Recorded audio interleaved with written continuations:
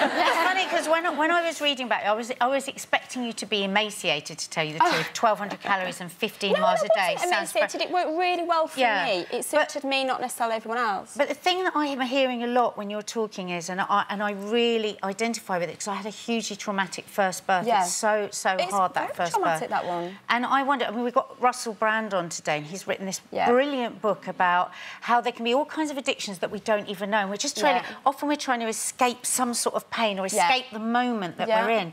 And I just couldn't help, as I was reading about that, whether that is what replaced after that trauma. Because I felt like I was a survivor of something just horrific after. I mean, it really is. If you have a difficult birth, and any woman will know that, the trauma that stays with you will stay with you for life. Yeah. And I didn't want that trauma. I wanted to be in control. You know, and I was the kind of mum who I'd go into hospital, I'd put my makeup on, I had my little dressing gown on. I wanted to be in control. And it was my birth and it was personal to me.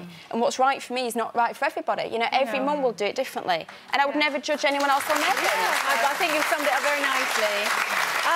And just to quickly recap, obviously the NHS guidelines basically exercise isn't dangerous for your baby.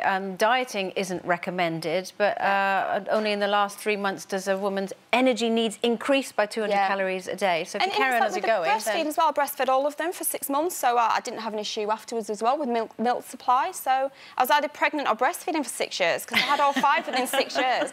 You know, between you and Katie, you make me feel very inferior. Lovely to have you on the show today. Thank you. Thank you.